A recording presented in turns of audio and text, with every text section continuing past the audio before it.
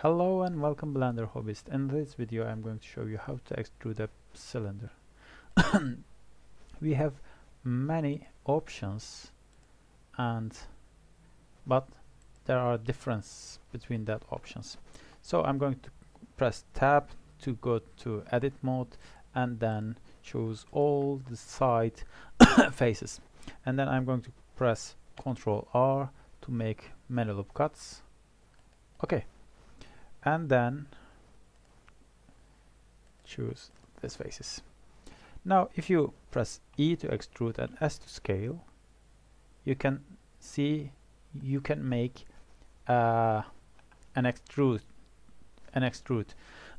but when you make this extrude, you can realize this, there is a shape like this you scale this face very much.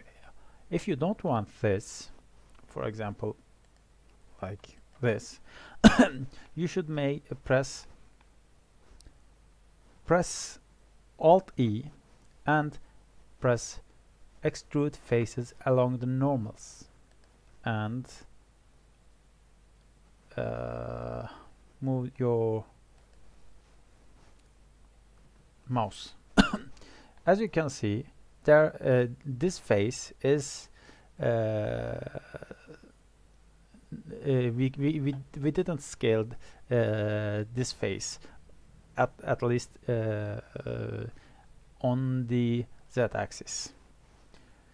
And another extrusion is this. You can press tab to extrude individual faces. Oh, this is what I really like.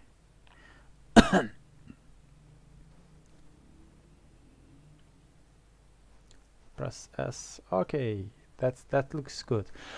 You can use this for something like this. For example, add another torus. Sorry.